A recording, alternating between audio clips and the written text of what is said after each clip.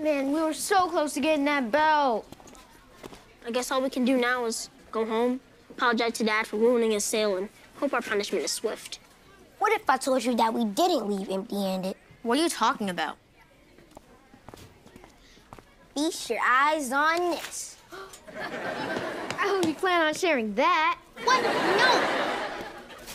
I meant this. Wait, when'd you find the belt? When I was looking for a way out, I put it in the janitor's cart. That's the whole reason I needed you to take it. Oh, that makes perfect sense. Just say that you don't understand. I don't understand. It's simple.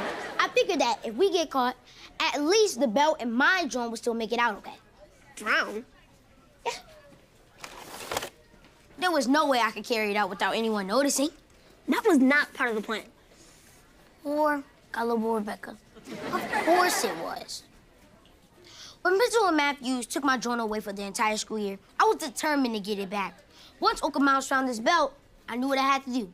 Get you to want to take it. Wait, so you put us through all that just to get your drone back?